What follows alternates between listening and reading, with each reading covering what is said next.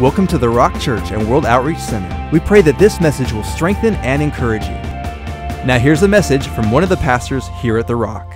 All right. Well, if you didn't catch that, the greeters actually handed them out to you, the little white piece of paper. Did you guys get those?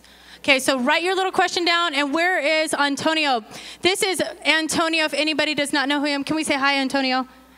He will run and grab your question for you, okay? So this is a very kickback night. We're just going to hang out and get to know all these lovely people. And so, and then also, please text in your questions. We will get them directly. If you text a crazy one, we'll text you crazy back. So I'm just kidding.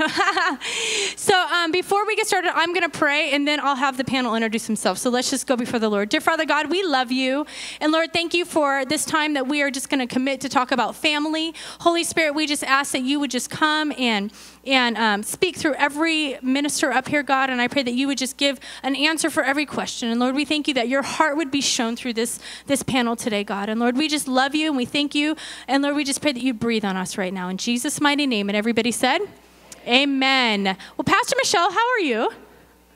What? You're not on. Okay, so this is Pastor Michelle.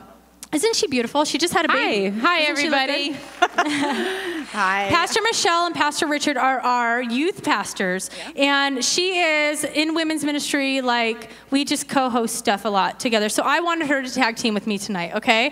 So Pastor Michelle, why don't you tell us a little bit about yourself and then introduce some of the panel for us? Okay, sounds good. Well, I'm Pastor Michelle. I grew up in this church. I like to call myself homegrown. Pastor Mike and Sue were my children's pastors, and then I met Richard in youth ministry. So take your kids to youth. I'm telling you, they'll find their spouses over there for later. But, and we've been youth pastors here, and we just love it. We have 3 kids, and God is good. So this handsome guy right here is Richard Villanueva. Do you want to tell them a little bit about yourself? No, I'm on. Nothing. I can't really add anything, but this is my wife, and this is my wife, and she puts up with me, so we're good. So.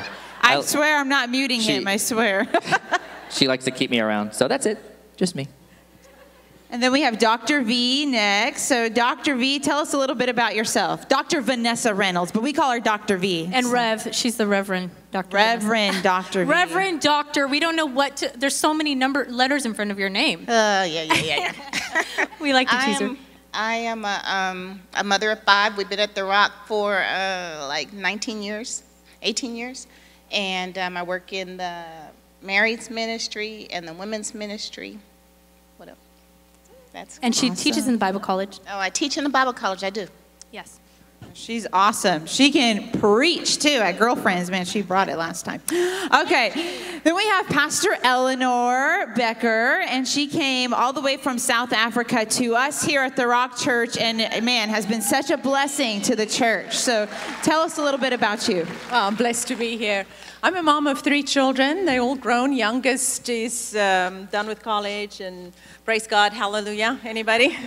They finally can live their own lives. Not quite. They do come back, they say. Anyway, 3 kids, 9 years at The Rock. Before that, my husband and I pastored in different places in South Africa and the East Coast in the ministry now for over 30 years, but going on 10 years at The Rock. So it's been amazing, and I'm honored to work with the women's ministry, with Pastor Jessica, Pastor Deborah, Dr. Vanessa, amazing team, teaching the Bible college, offer spiritual guidance, and just honored to pastor here at The Rock. Awesome. And then last but not least is Pastor Joel Alvarado. And if you know Pastor Joel, I'm sure he's told many of you, he tells it like it is. Amen? So Pastor Joel, tell us a little bit about you. Well, I've been honored and privileged to come and be a part of this amazing staff. But before I was a staff member, we were volunteering everywhere here at The Rock. And we just fell in love with The Rock and what The Rock represented. And then the Lord called us into ministry. And now I'm overseeing many ministries, including SPT, Restoration, Breaking Free, and a few other things. And we're just honored to serve God's people. I'm a PK, pastor's kid. I married a PK. Joanna's mom and dad pastored. So there's many, many years of ministry under us. It's an honor to serve the house of God, and it's an honor to serve God's people. And that's why we're here. Amen. All right. Awesome. Okay, so Pastor Michelle, have you gotten any questions in? I have. I've gotten a lot of questions, so that's great, you guys. Okay, this one is the very first one, so let's start there. It says, at what age can I still use the rod? Ooh. We're getting right into spanking. Okay. When can I beat my kids? No. Does anybody want to answer that question? Probably until they can spank back. I would. That might be a good way to go. So. And if they spank back. You're not laughing. We're kidding. Okay, we're kidding. And another one asks, how should you biblically spank your kids? So a couple people want to know specifically, how do I spank my children? When are they too old? Eleanor, I know you got an answer for this one. I did it all wrong when my kids were little. I just want to say, life is a process, it's a journey. And I have found a couple things. The age of the kid will depend, I think, on their heart. But yeah, if they start hitting you back, run away and all that, then you know you're in for trouble. Personally, my husband and I have believed to be real strong and strict on kids at a very young age. We just believe that if you go at a young age, as young as possible, the little things that are cute at a young age that not so cute when they're 16, you're going to see those things going at a very young age, so that when they grow older, when they're at an age of going to school, and it will be different for everybody, but as far as us, kids are 4 and 5 years old and 6 years old, you should be over the worst of taking care of that rebellion when they are younger. And don't spank out of anger. As I say, I have done things wrong many times, but God has redeemed me. But yeah, at an age, you have to be very careful. Every child is different. Some kids respond well to spanking. I have 3 kids. One of my kids would not listen without it. The others, another one, I could just look at him a certain way and he would be just getting in line. So it's a big topic, but maybe somebody else has something to add to that. Does anybody else? Dr. V? I know you're waiting. Yeah. No, I agree with Pastor Eleanor. I don't think it's a specific age. I think it's the heart. And I think that we just need to remember that all of our children are different. And I think Pastor Jim preaches, not that I did this or do this, but I think he preaches that, the rod is a small twig, a flexible twig, and on the behind. I got beat with the belt. I beat with a belt. So I'm not the best judge of a biblical way of discipline, but yeah, you're supposed to get a small twig off a branch outside and on the behind. That's what you're biblically supposed to do. Good. Well, I have Proverbs 13:24, and it says, those who spare the rod of discipline hate their children, and those who love their children care enough to discipline them.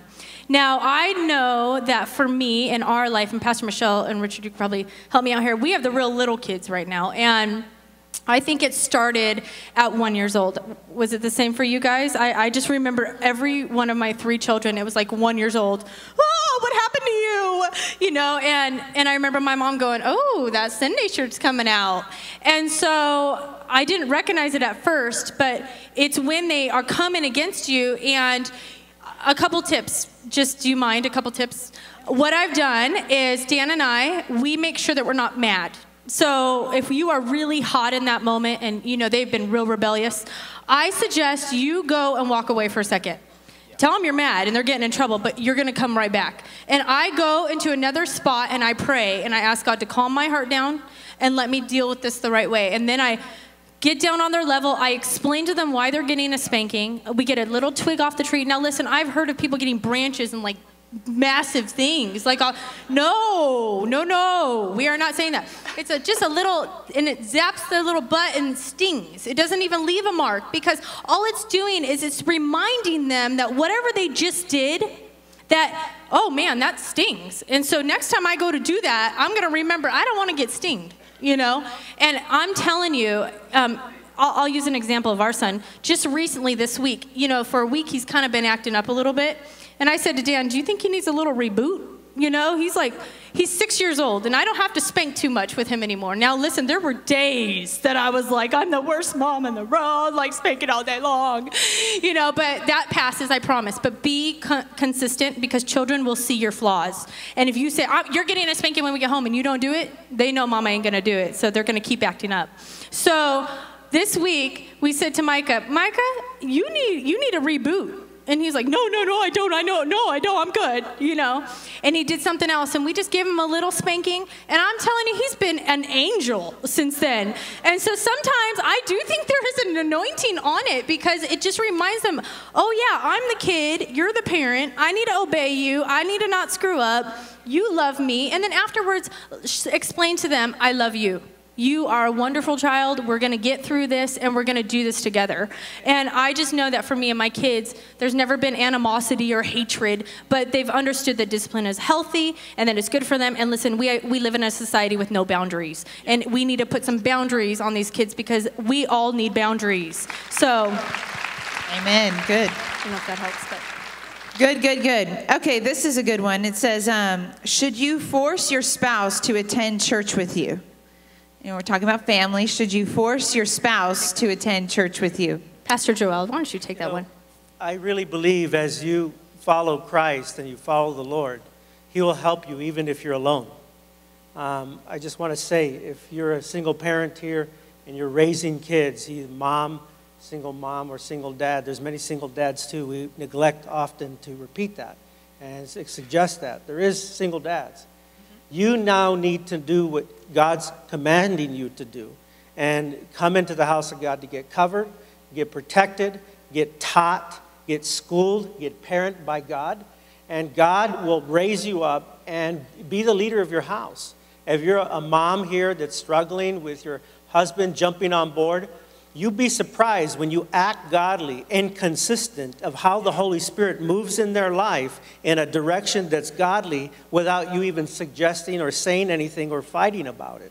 Why? Because God's on your position as a parent and guiding your children into the house of God. And He will enable you and anoint you to do that. I've seen many, many dads come to Christ because the godliness of the mother and especially the children, who often make them feel guilty by them not being in the house of God. Now, it's not out of guilt. It's out of the sheer respect of what the house of God is teaching your children, and it's the sheer respect of honoring God in the house. So if you're struggling today, and many people do. We get the phone calls. We get the spiritual guidances. We say you continue and you pray like crazy. You fast. You put God first. And you watch God will somehow get to your husband, either through a co-worker, someone out on the street. God will bug them and they will now come under. But if you nag them, if you do the worldly advice, like, beat up on them or, go into fights, that will never work. That will lead to more fraction, not healing and restoration. You lead the charge and God got your back. Good answer. If I could just add one thing.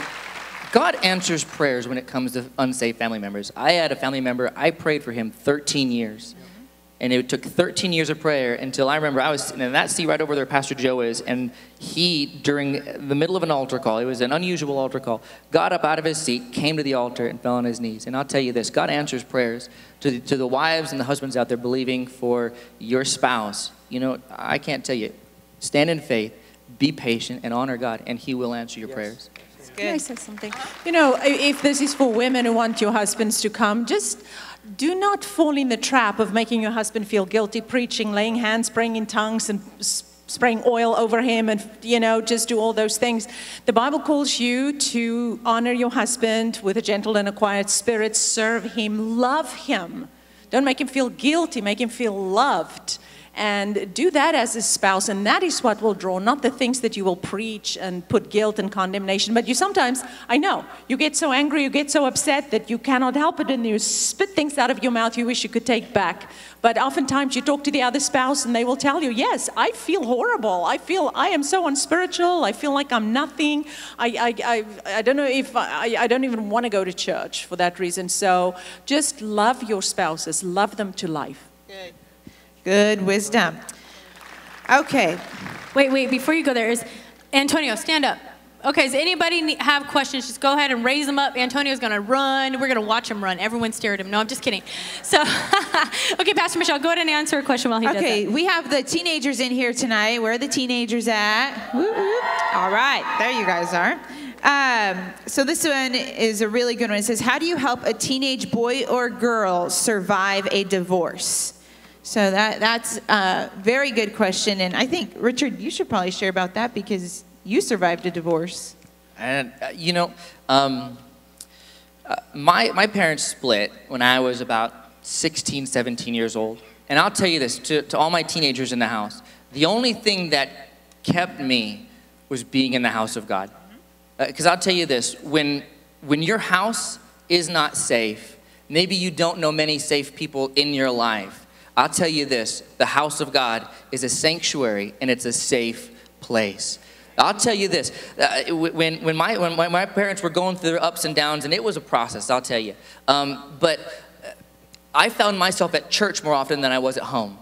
And that's because I knew where the goods were at. You know, nothing against my mom and my dad, because I tell you, I love my mom and dad. And there's nobody in my life like them, and I love them to pieces. But, you know, at that time in life, I was fed, I was encouraged, I found friends that I could trust here in the house. And I'll tell you, God spoke to me, and I've seen it go both ways. And I tell you, as a teenager out there, if your family is going through a divorce, then I'll tell you, run to the throne of God. Run to the house of God. Get into your word, and I'll tell you, God will begin to surround you with his grace, and he will give you peace in the middle of your storm. And when you need to talk, you'll find people in this place that you can share your heart with. You'll find people that will pray with you. And you know what? If you have a challenge, if you have a need, don't be silent. Go get help. Go get help. And if you look for it in the right place, I'll tell you this, you'll find it and you'll be blessed. And that's what kept me. Good. Do you want to? We have a ministry called Breaking Free for Youth. Breaking Free for Youth is designed to have a safe place for youth to come and to talk and converse and to connect with God and with others. And oftentimes, divorce is a part of that issue.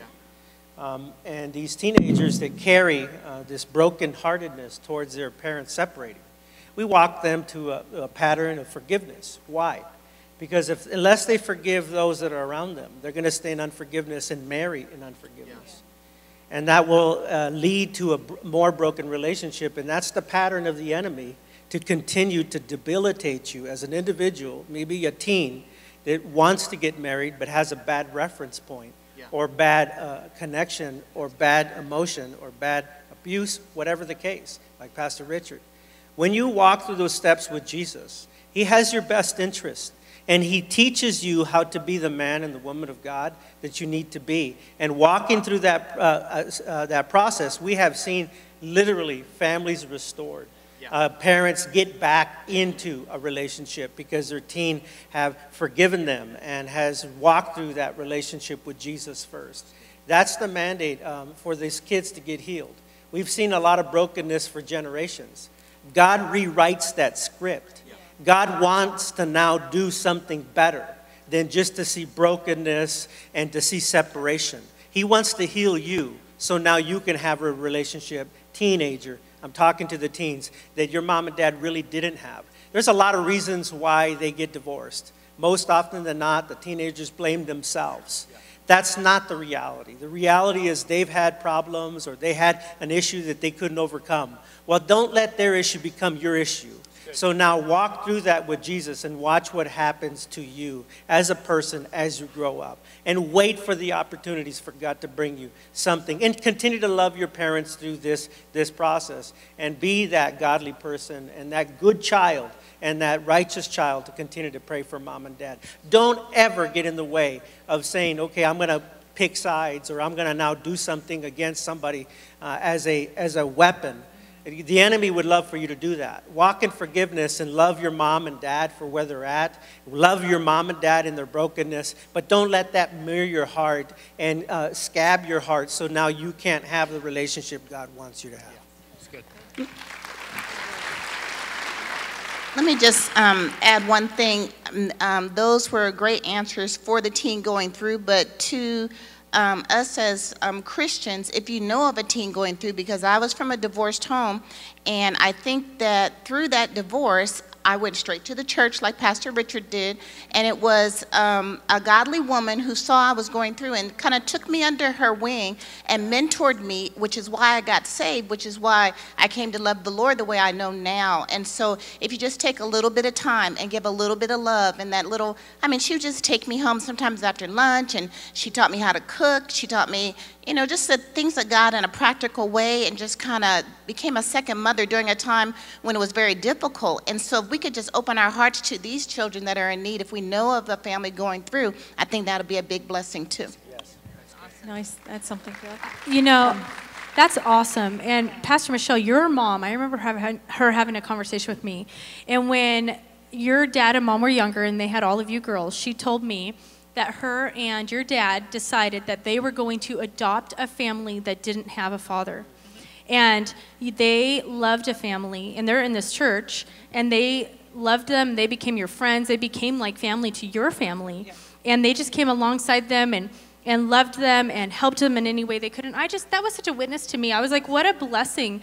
And here we are, all of you are sitting here, and you know what? You probably know someone that you can be a blessing to. And so just pray and ask God in your prayer time, who is it that I could bless somebody? You know, it says, let the older teach the younger. Well, you have a job here. That's why we have Gen to Gen, is because we need each other. And so what a beautiful, beautiful testimony. Thank you.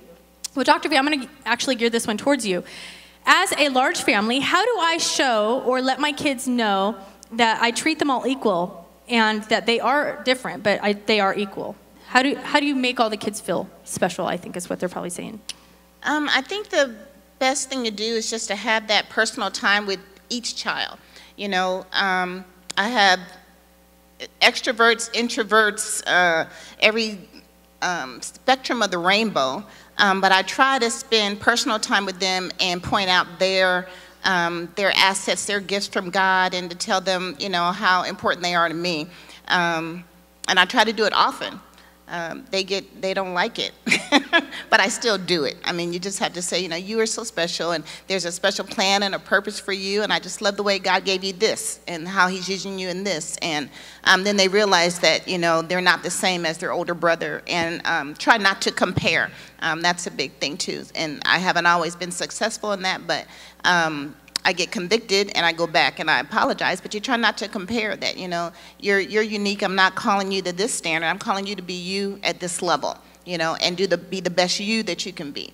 So. Well, we had, you know, total 5 kids. We adopted 3, so that added 7 to our family. That we lived because of adoption. Adoption was not my first idea. Adoption was not my first choice. My wife, Pastor Joanna, felt in her heart, you know, that we needed to adopt. Adoption does something crazy to you. It opens up your world to love those that aren't necessarily yours, per se. And the Lord changed my life through it. As I looked through the scripture, I found all kinds of references of spiritual adoption. But one day I opened up the Bible and I seen Joseph. And that really spoke to me because he adopted Jesus. If we believe the word of God, and we believe that Mary was a virgin, and she was, and we believe in the virgin birth, there was an embracing from Joseph to embrace Jesus as a son. And that was a physical evidence that God believes in adoption. Adoption and migration to our own family. Even though our kids were Caucasian and I'm Latino, it was noticeable. But what we did on purpose was celebrate them, celebrate their birthday parties, get them over to grandma's house, celebrate who they were, didn't change identity, embrace them as a family member like God embraces us. We're aliens, the Bible says, and he brings us close. Adoption does that supernaturally, biblically, supernaturally, but evidentially and also spiritually and physically. It changed our world. I learned how to love the loveless. I learned how to embrace the fatherless because all our kids were fatherless when we adopted them. So there was something that God did to us. How you blend is you embrace life, you embrace the purpose of life. You know, you might have a family that's, you know, divided. You might have a family that is a mixed, blended family. You know, don't sell yourself short. That's your family. They're all your family. They're all your kids. By the anointing of God, you're in charge of them. And because you're in charge of them, you're going to embrace them as a mother, as a father. And that's what God wants you to do. Don't separate them. Yes, sometimes because of divorce and other issues and complications.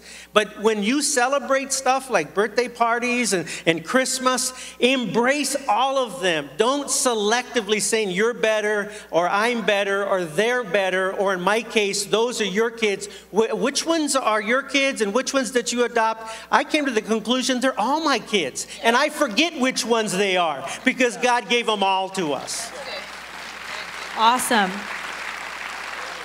Well, that's good because a blended family. Do you have any questions on blended families? I do. One of them says, we're a blended family. When should I start disciplining their kids? So with the disciplining issue, they've been married. Anybody want to jump in on that? Well, I do know what Pastor Sue has taught me. Yeah. And she said something to us the other day when we were just talking. Yep. Who was it? I don't know who she was talking to. I was there. With Huh? me? And she said, so I'm going to speak for you. Is that okay? So she said that when her and Pastor Mike got married, that Pastor Mike had a daughter. Her name is Shawnee. She's an amazing, amazing woman. And that she would discipline Shawnee. And Pastor Sue says, I think I was probably harsh, but he would always back me.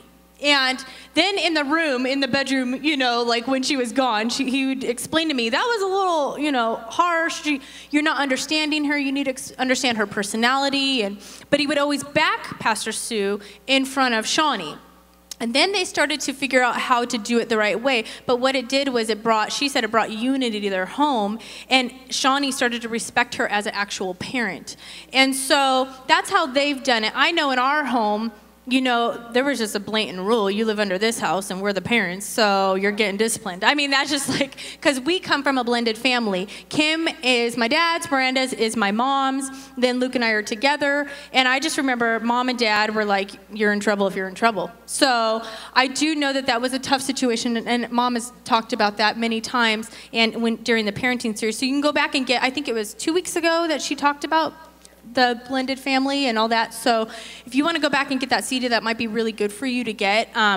But blended family, it is a touchy subject. So you and your spouse, from what I'm hearing from everybody else, you probably should be in unity on the subject. You need to sit down and have a real candid, safe talk and say, this is where we're at. We need to be united front. And that's what I always hear, a united front. So just make sure that you have that intact. And then you can come meet with a pastor. They will come help you walk through it too as well. So I'd just like to add, Amos 3:3, can two walk together unless they've agreed to meet? I think that's one of the strongest things parents can do, is to be on the same page. Because when mom says one thing and dad says another thing, then all of a sudden you have division. And God's never to divide. God's to bring unity. And, when mom and dad get on the same page and they say the same thing, especially in front of the kids, then you have an understanding from the top down. So I would definitely agree with that. I think, and as Pastor Joel said, look, are these your kids, my kids, or are these our kids? Are you unifying or are you dividing a family? Good. All right. So we're talking about families. I have somebody who's looking to start a family, but first they need a wife. So the question is, how do I find a godly wife? How do I gain the patience to wait for God to send her to me? So, men, what are your answers? I can comment on that. Oh, yes, Dr. V. I just have, they can fill in, but it says that he who finds a good wife, so you're not waiting for her, we're waiting for you. Right? The women are waiting for you. They're waiting to be found. So you have your list of what you want in a person, and then you want her to love God more than anything, and put a high priority. You want to see her actions, not only what she says, but you want to see her in church. You want to see her giving and see her doing, and then what you like. She's got to be pleasing to your eye, right? And your characteristics have to blend the things that you like to do, but you have to go on the prowl. You have to look. Don't sit there and wait for her to come to you. Well, let me just say this, tag teaming off that. So he has to find her, but he better have his stuff together because she won't want him. Yeah, a job she's is a godly essential. woman. Because a godly woman is looking for a godly man, not a fake godly man who just comes to church just because he's looking for a woman. So we girls can point you out. We can read your mail. So you better really love God, because she's looking at you at the corner of your eye during praise and worship, making sure you got your hands raised. She's seeing how many services you come to. He came to once a month. No. He came to every service during the week. Oh, hallelujah. He's a good guy. And how is he dressed? Girls do look at how you're dressed. So try and look somewhat decent. These are just practical things. Do you girls agree with me? And don't smell. Okay? Like, don't smell bad. Please smell good, and you will get a woman. Yeah. You know, there's a Bible verse I have for that. And that is that people look at the outward appearance, but God looks at the heart. People look at the outward appearance. Women look at the outward appearance. So it's okay to dress up, groom yourself, do all that. So anyways. Can I speak to the girls? We're not letting the guys answer this, but that's okay. You know, for the girls in the house, don't give up. And also, guys, just don't go to the wrong places. Don't get desperate, go to the wrong places, because you will reap the fruit of that. And my own story was, I grew up in a church of several hundred, maybe 350 people, and I dated some guys that were not so saved, you know, Christians, but not so saved. And I remember saying to my mom, there's nobody in this church. I mean, I know everybody in this church, so you serious? Do I have to wait for a husband in this church? But it wasn't until I just abandoned everything and said, God, you're number one. I'm just going to serve God. I'm just going to put my face like flint. I'm just going to go for God. And it was in that very church where I was born and raised. One day, just once upon a time on one day, Mr. Wonderful walked in the door. And he came all the way from a far place, but he finally found me in that church. So just serve God in the house, get rooted, get planted, and just go for God, and God will help you. Amen. Good. Awesome. I love that there was a single question, because that is family, right? And my sister is single. She's not here right now, but I'm just letting y'all know. Okay, so she's 40 years old. I'm only putting out a shout out because she's going to kill me on the live stream. So, and she's texting me right now, knock it off. So, due to my addiction, this is a question. Due to my addiction, so they were in the past addicted to something. She has lost, you know, the children don't trust her. But she's now in a good place, and she wants them to trust her, and she wants to rebuild that relationship. How do you suggest that she goes about reuniting her beautiful family? You know, I was meditating on Joshua 25:14, where Joshua makes a command to Israel, as for me and my house will serve the Lord. Looking at that scripture as a whole, he's calling the children of Israel out from the forefathers' ways that didn't work. Addictions, loss, all kinds of past. And Joshua makes a statement there, look, you want to follow the way of the Amorites. The Amorites were tall, bearded, Mumford & Sons kind of deal, for gen to gen who understand that. They were warriors, and Joshua makes a command to them that he makes a command to us as a church. You have to leave the land that didn't work, and you have to leave the way of the forefathers that didn't work. And those were the addictions and the losses and all the problems that they carried. Joshua makes a command to us, and he makes a command to the children of Israel, and he put a stake in the ground. He says, you must want to serve the Lord on purpose, by choice. If this woman, whoever she is, wants to make a choice to serve Jesus, she will bring her and her children into her personal promised land. She will bring them into destiny. But she has to leave the way of the forefathers. She has to leave the way of the fatherless, like Joshua did to the children of Israel. Look, and he actually made them celebrate and witness before everybody that they're going to do it because he was passing away. So Joshua's statement relates to us personally. We find many broken families at the Rock. Brokenness is not the issue. It's now, where are you heading with that what you carried?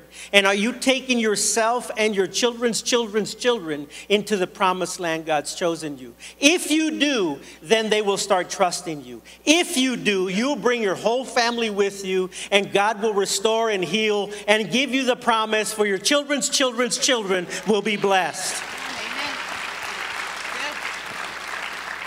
So good. And I think that can just go for all parents. Yep. Every parent. So what an awesome time. We have like a ton of questions. I think we should do another panel maybe at the end of the parenting series or something. I mean, look at this.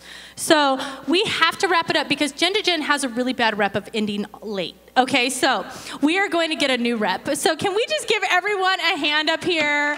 And thank you guys. Pastor Joel, Reverend Dr. Vanessa, Pastor Eleanor, Pastor Richard, Pastor Michelle, thank you all for coming. And we are just excited. And your questions are just special and precious to us. So what we can do is, if you still want to get your questions answered, go ahead and you can call the church office if there's some serious questions and ask for a pastor to answer them. Email us. If you email us, we will send you an email back. So I've heard people say, oh, you guys are just so busy. Listen, just email us. It's fine. Not a big deal. That's why we're here, is to serve you and to love you. And so, did you get something from tonight? Awesome. What a good time to just be together. But we never want to close out a service without an opportunity to get to know Jesus, just to run from our sin. And just like Pastor Joel was saying, go to the house of God, go to God. And so tonight I want to talk to you, and I want you to examine your hearts and examine your life and see where you're at. And you say, oh, Pastor Jess, what are you talking about right now? This is what we're going to talk about. We're going to talk about you and God. And you say, okay, fine, what about me and God? Well, you and God, what are you going to do with him? Do you live your life fully and completely for him? And if you were to die tonight, where would you end up? Would you open your eyes in heaven, or would you open your eyes in hell? You say, well, I don't know, Pastor, just I don't know. I hope I would make it to heaven. I hope I would make it. Well, you can't hope your way into heaven. Well, I'm not sure. I don't know. I have no idea if I'd make it into heaven. Well, I'm talking to you tonight.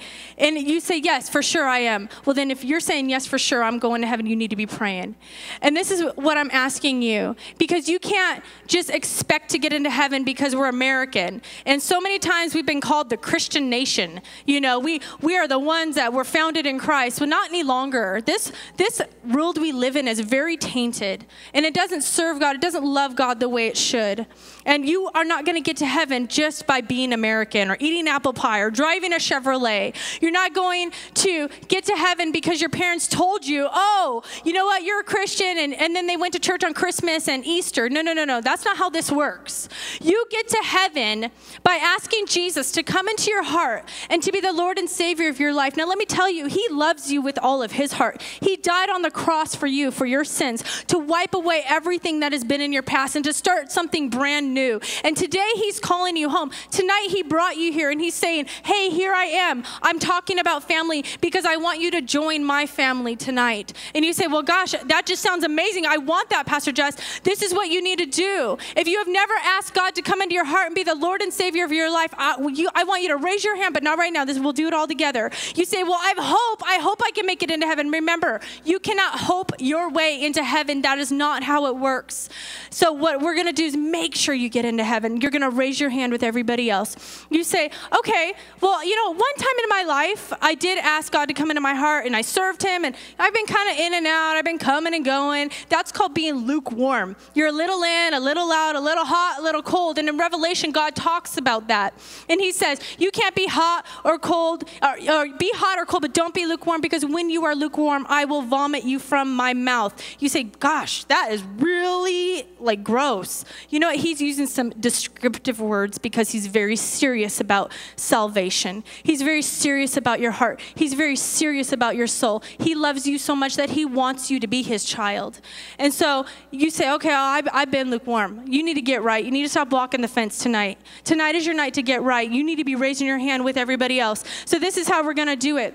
We're going to go 1, 2, 3. And if you've never asked God to come into your heart and be the Lord and Savior of your life, and you're saying, yeah, I totally want that. I want to start new. I want to refresh. I want to have a family like you guys talked about. I want restoration. That's you tonight. You need to raise your hand. You say, oh, I've hoped that I've been going to heaven. I'm not sure. Well, don't be unsure. Make sure. So raise your hand tonight. And if you've been lukewarm in this house, you need to get right, because there is no other option for you. God is calling you home. He has a purpose, a plan, and a destiny for you. And he says, it's time to come home, child. Be part of my family. So on the count of 3, 1, 2, 3.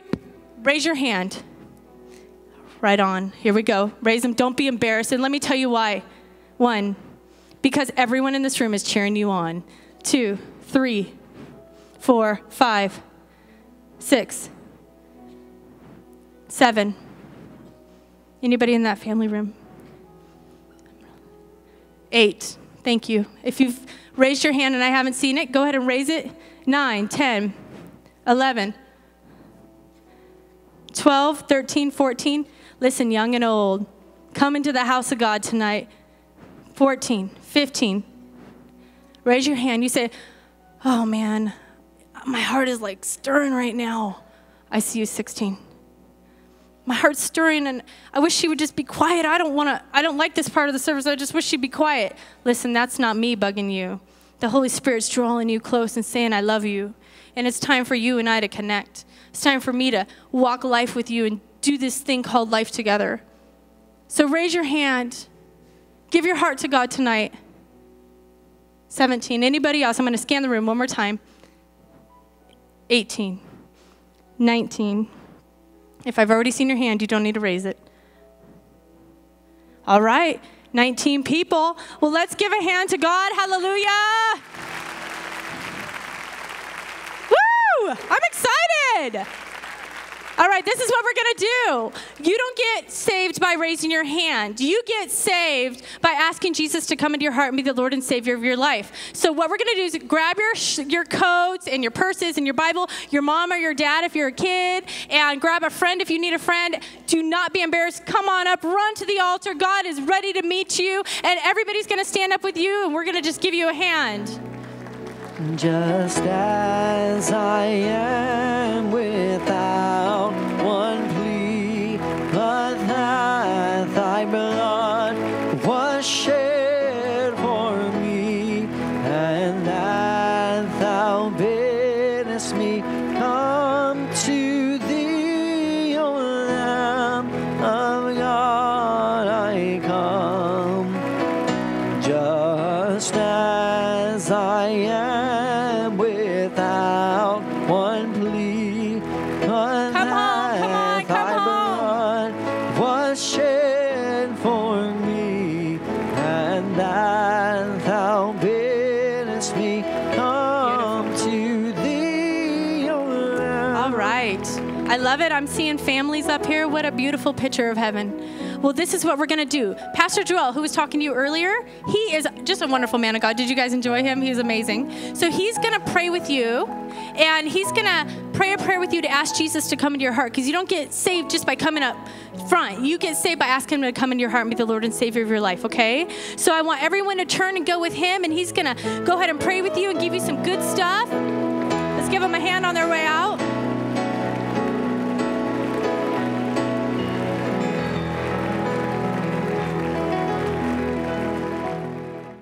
Hey, you just heard that altar call. You just wanted to give God all of your heart and all of your life.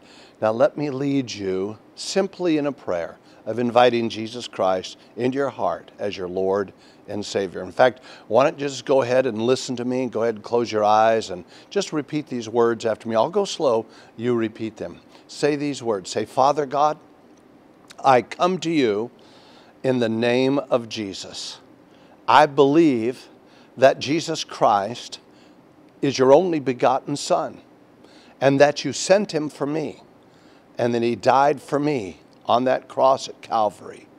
I believe that his blood washes away my sins, that I am now a new creature in Christ Jesus. And I thank you, Lord. I receive you now and forever as my Lord and as my Savior. I'm going to turn from sin, and I'm going to turn with all of my heart and all of my life to you, Jesus, as my Lord and as my Savior. Let it be known in heaven as well as upon the earth that I am born again.